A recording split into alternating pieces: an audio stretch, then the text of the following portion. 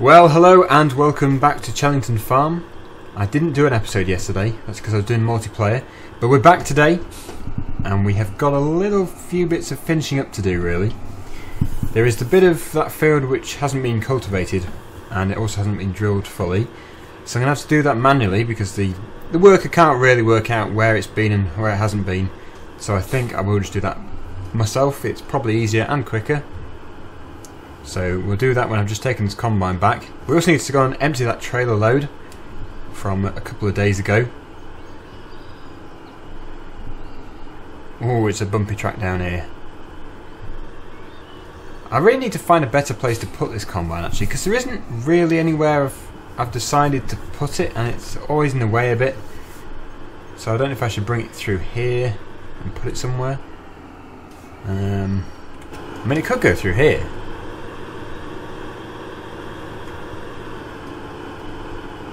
I guess that's not a bad place for it there.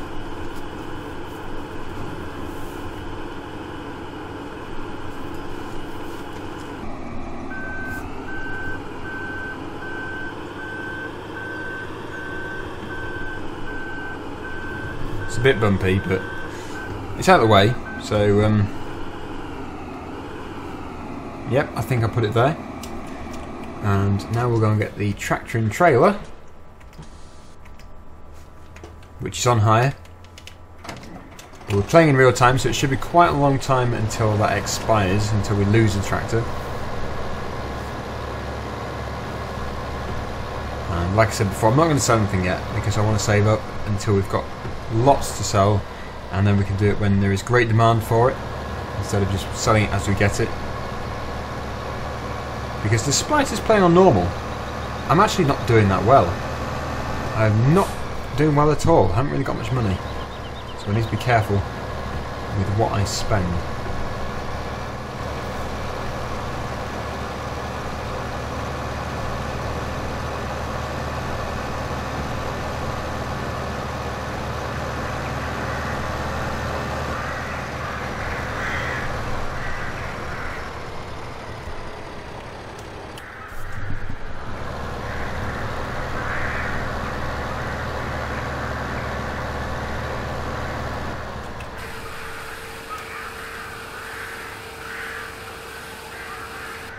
Good, so that is a bit in storage at least. And I think we might as well leave that trailer in there. Don't even need to leave it on the tractor. The tractor we can probably find another use for. I'm not sure what it can do. Probably some fertilising or something at some point. Although we do have the sprayer, which I do want to use. We're going to be doing that very soon. But first, let's jump into the Massey Ferguson, because we need to do some more drilling. I'm hoping if I just put it straight onto a worker, it will get going and it will find out where it was before. Fingers crossed. Now for the class tractor. We'll finish this off ourselves. It's going to need a bit of a pressure wash after all of this.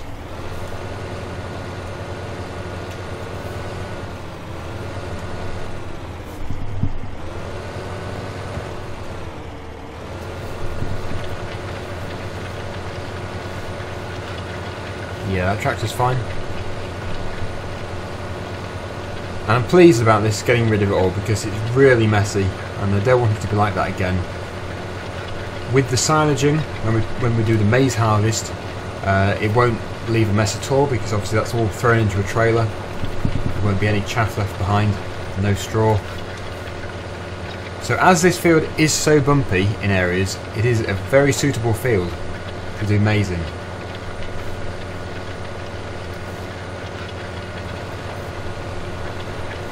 And that drill over there, it says in the store that, well, it doesn't actually mention that you have to cultivate first, but you do, well, you kind of do. If you don't cultivate and you go over it with the drill, I've noticed that it will still plant the seeds. However, it will not remove the stubble. So I guess if you want to do like a direct drill, like min-till kind of thing, it would work. But I don't know how it works because it says that you have to do cultivating first, so I'm not going to try it, and that is why I am cultivating. but it seems to work even if you don't cultivate first. So, don't know really, don't know what's going on with that.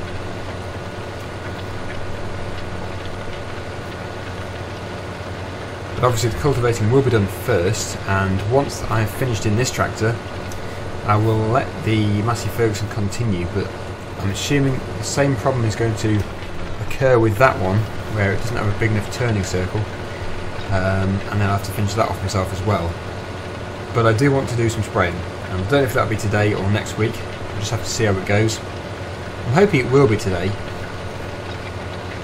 really. I think what I might have to do is just go round the headland of the field with the seed drill, just so it knows where it is and doesn't go crashing into all the buildings.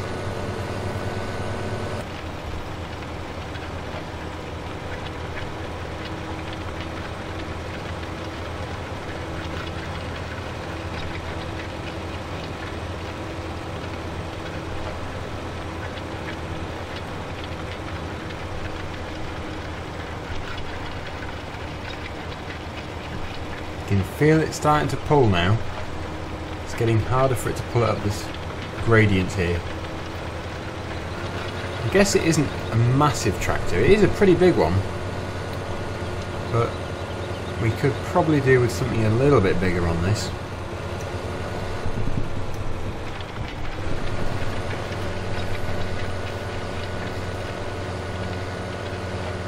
Anyway, we're almost done here. I think the other tractor is just crashed actually, so I'm going to have to sort that out. It turns out we just need a bit of seed. I'm going to have to go and fill it up.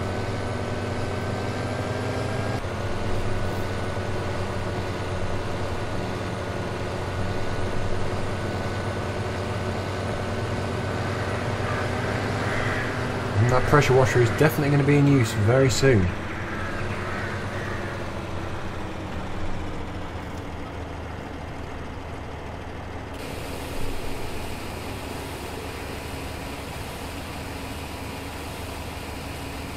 Okay, back to the field. I'm really hoping to get that field finished very soon. I want to get the sprayer out.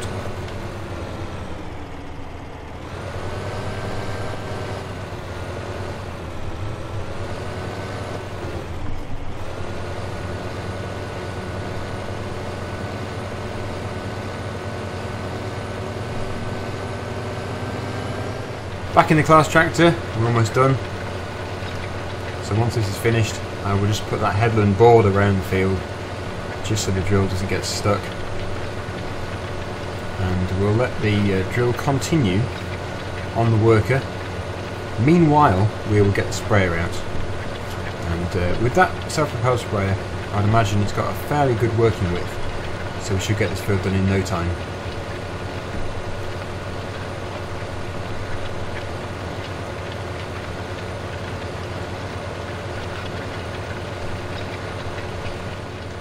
Love using this cultivator though. Makes a difference from using that smaller cultivator. Gets the job done much quicker. But there we go. That is the cultivating side of things done for now. We're going to have to do the other field as well. But we'll take this back to the yard. We'll put it in the shed. Bring back the sprayer. We'll fill the sprayer up. And then we will sort out that drill.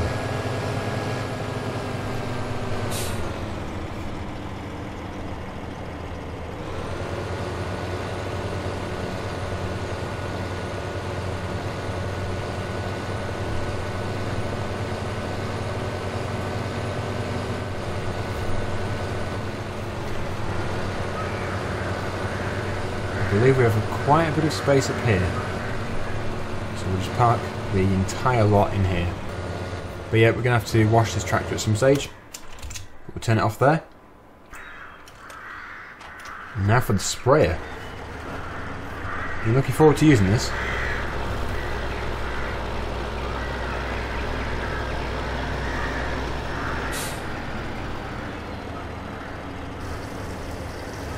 Again, we'll fill it up to the top. If we can afford it. We might not be able to. Well, it hasn't left us with much. I'm definitely going to have to make some money somehow. The silage, I'm hoping. But back to the field with the sprayer. Very good visibility in the sprayer.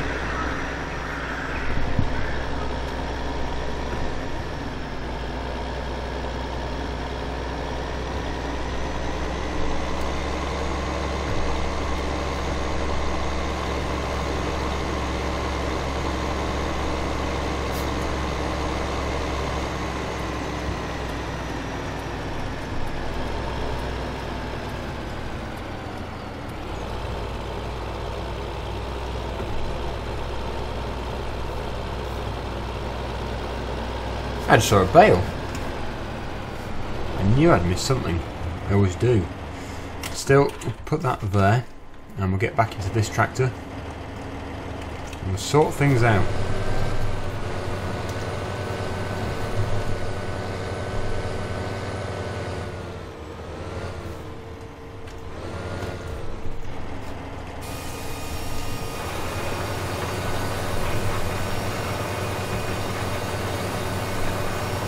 Going up and down here a few times to sort everything out. So all this is for is just so that it turns earlier and doesn't continue into the buildings and the trees and everything. Just saves an awful lot of hassle in the long run.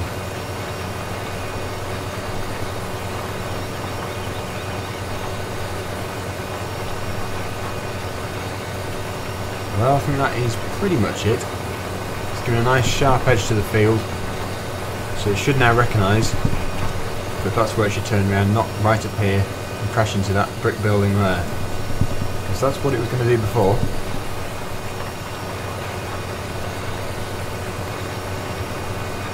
So it should just be a case of putting it on autopilot, or worker, and letting it continue.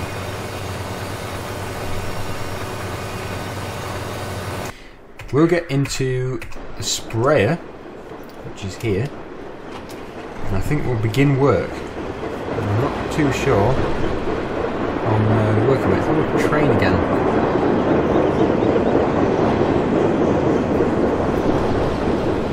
I'm thinking it's probably quite good. With it being such a big machine.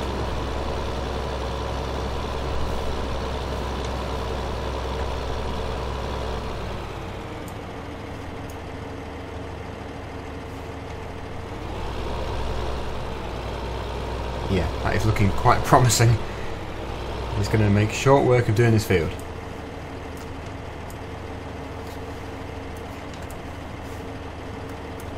Yeah, now you can adjust the wheels. Look at that. That is nice. So I don't know what would normally be set. So I put it just like standard width there. The height, I mean, we don't want to be too high, we don't want to be too low, so probably about there. And let's get going. This would be tricky from in the cab.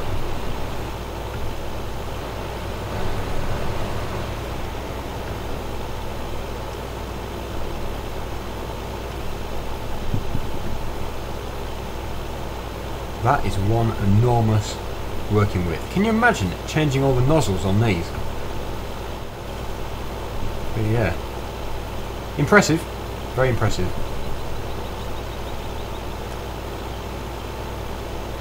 Why is the tractor stopped?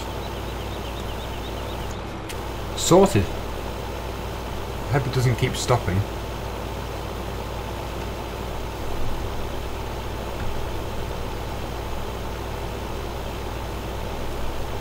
Come a little bit further into the field.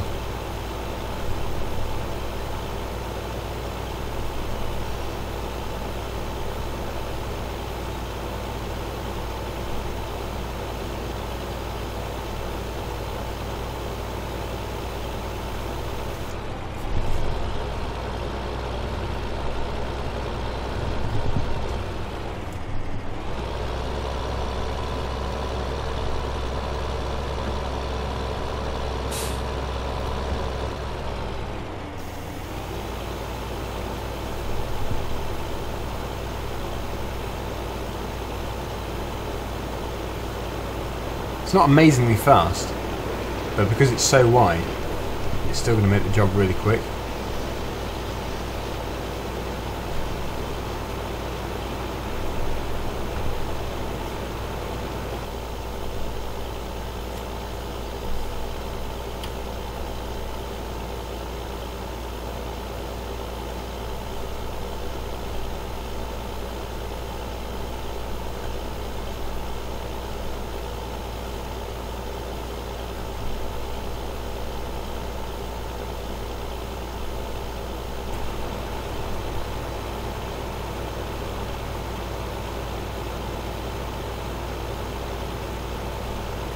Good to see the tractor's still continuing without stopping.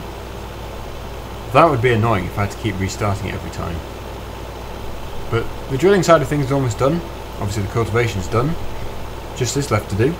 And then our silage field can be left to grow. The maize field, I keep calling it silage. It's because that's what I'm going to do to it, but maize is what it is, or corn. It's a bit of a bad habit I've got into.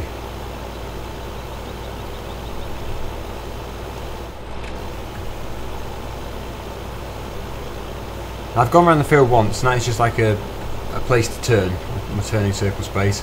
That way I can just go up the field, turn the spray off, and then turn round, come back down the field. It's not the straightest work, but it's because the field isn't that straight either. Now I could go straight up there, and then sort of cut the corner off and then finish that bit up later. That way it would be always straight going across the field. So I think I will do that. Make it easier in the long run. It's not too far off anyway, really.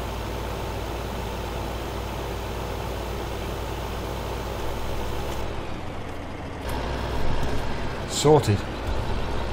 So when we fill up again, which we're going to have to, we're going to be put into negative figures.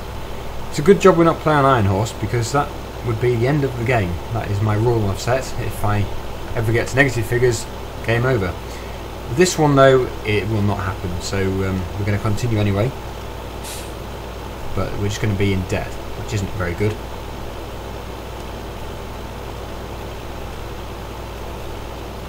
I'm not going to quite get to the end. Come on, I need to get to the end.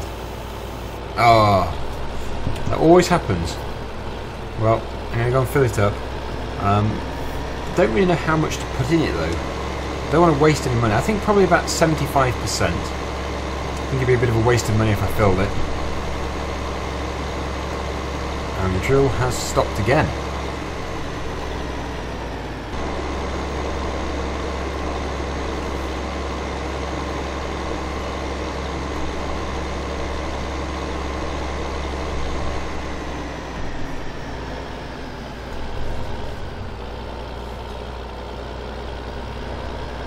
Right, so 75%.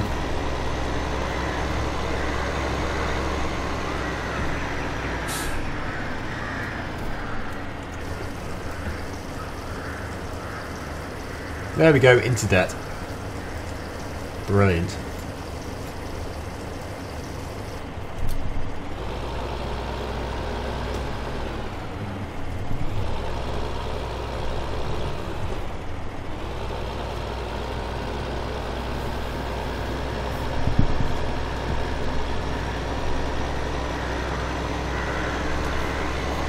Pleased I bought this sprayer.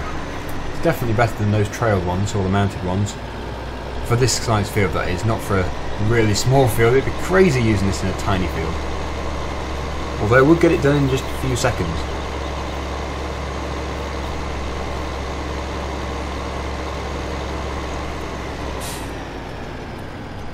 Not the best off-roader ever.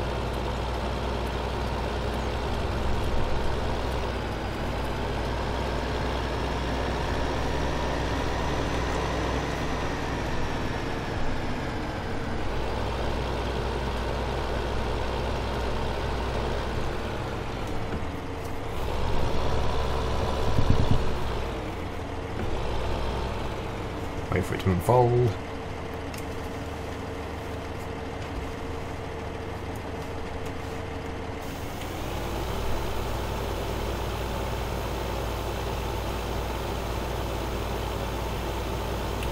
Well, we're on the home straight, we're almost there. We've just got to go up here and I think probably down once more. And then it's all done. The drilling has been completed eventually. I had to finish it off myself. It just refused to continue, so I thought it'd be quicker and easier if I just did it. And also it's cheaper because you have to use the worker. Just takes a bit longer.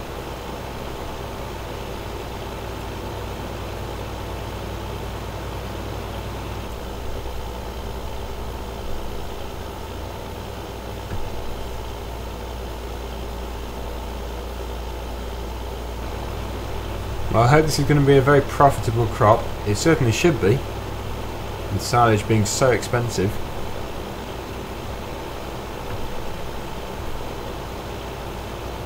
And I'm glad I didn't fill the tank fully.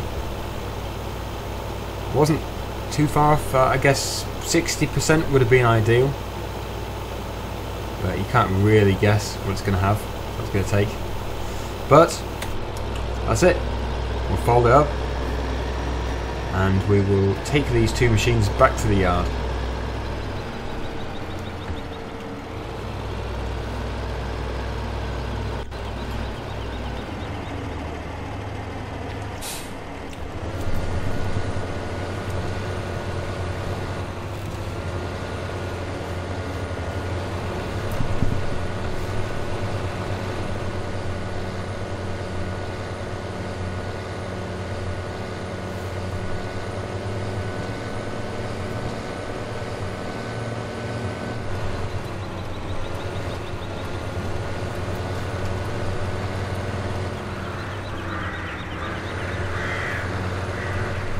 I think, actually thinking about it, this tractor may as well go in here.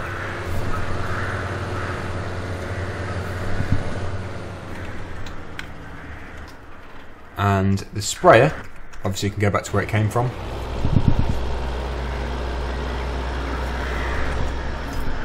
Which was just in here.